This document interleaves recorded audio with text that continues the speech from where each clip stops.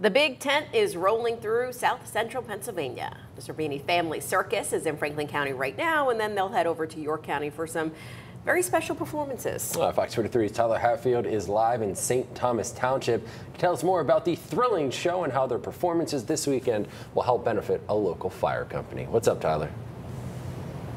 What's up, guys? We're under the big tent here in St. Thomas Township, Franklin County, for the Zerbini Family Circus. And right now, like I said, it's in the Chambersburg area, but coming soon, tomorrow morning, they are heading to York County for the Shrewsbury Volunteer Fire Company. All the proceeds from that circus will go to the fire company. And I'm joined here with ringmaster Bardo Garcia. And Bardo, one of the things I found fascinating when you were talking before is that how quickly you can move this thing to travel. That's right. Well, good morning. Good morning before anything else. Yes, actually, there's a big, kind of a big crew. There's about 10 guys and about 8 girls that all family. We are all family related somehow. We all pitch in to set it up and all pitch in to take it down.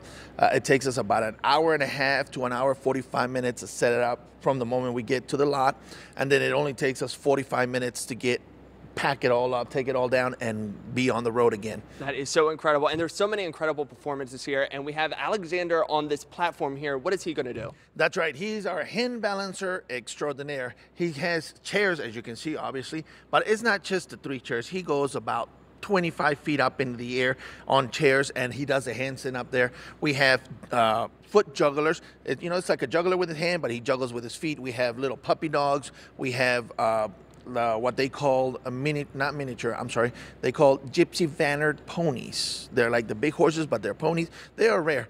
We have trapeze artists, hand balancers like him, rollabola artists. I mean, it's too much to mention. You guys got to come out and see it. I know, it sounds like so much fun. Describe the atmosphere. I mean, this is a huge tent. There's bleachers all around us. What is it like when it's actually going on? You know, believe it or not, well, I am the ringmaster. I'm the first one to walk out here when the lights come on, and that initial, ladies and gentlemen, it gets you a feeling. Not only me, it warms me up inside. Also, the people outside, the people that are watching, they're like paying attention. Everything goes quiet on that moment. Everybody's paying attention to you.